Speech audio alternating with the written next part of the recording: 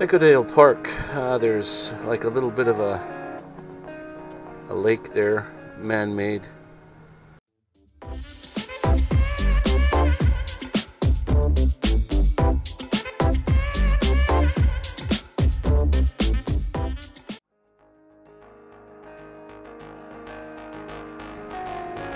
And then there's the swimming pool area, which is man-made, and they drain the water every year and fill it back up again in the spring.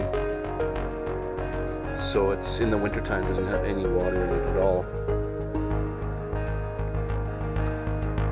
This place is like across the river from Medicine Hat area and a few miles out of town, a few kilometers out of town.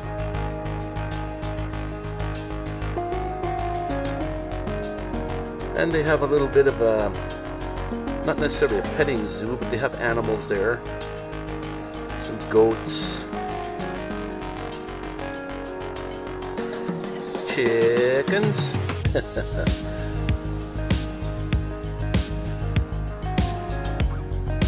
think I threw something into the pen there, and they all came out and wanted to feed them. And they have a lot of old machinery here that they used to use back in the day. And man, I look at this stuff and I'm thinking, wow, how did they survive back in them days? But they did it. All horse-drawn. Probably, I don't know, you might have had tractors or something for a few of them. Not all, or most of them were probably horse-drawn machinery with plows and stuff. And yeah, it's just incredible what they used to use back then. But it all worked for them back then, them days. It all functioned.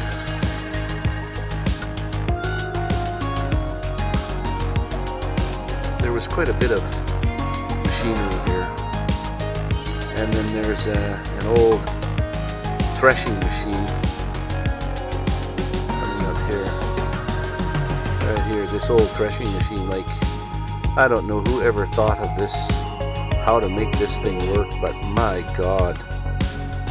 There's gears and pulleys and all kinds of things to make this work. Looks like some sort of animal with a beak.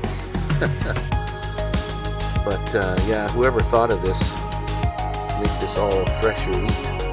I guess ahead of its time back in them day. But my goodness.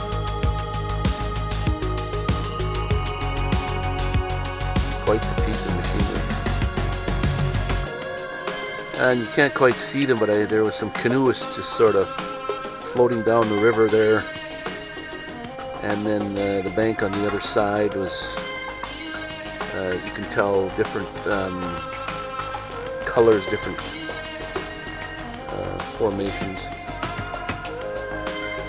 And the band and the sun was just right to hit. More graffiti. Well, this isn't graffiti. This is just more painting on the side of buildings here. And there's a park downtown that has a couple of railway engines in it. These things are like falling apart. I could stick my hands way up inside some of the wood that's just coming off of the side. I thought it was metal, but it's just wood. And there's a tank. The tank was in better condition. They cleaned it up and painted it up. It actually looked pretty good. I guess somebody was looking after it. I seen it once upon a time that was birds and stuff inside and nesting and stuff, but it looks pretty good right now. Big old tank.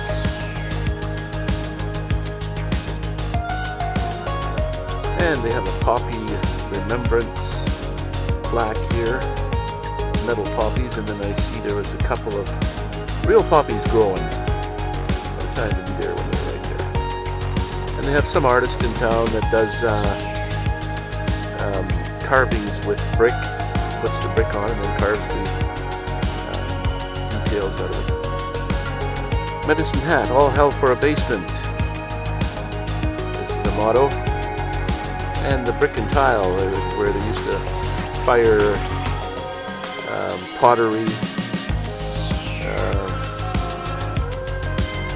another carving in brick, and then inside, we'll go inside here, is where they show what one of those kilns looked like, where they used to put the pottery inside and fire them and bake them up. They kept these here for the public to come in and have a look and see what they used to look like.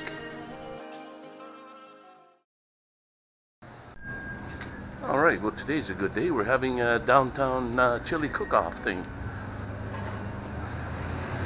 And what you get is you buy a bowl and a spoon for $5, and then you go up and down the streets tasting all the chili. Well, first bowl of chili, on to the next.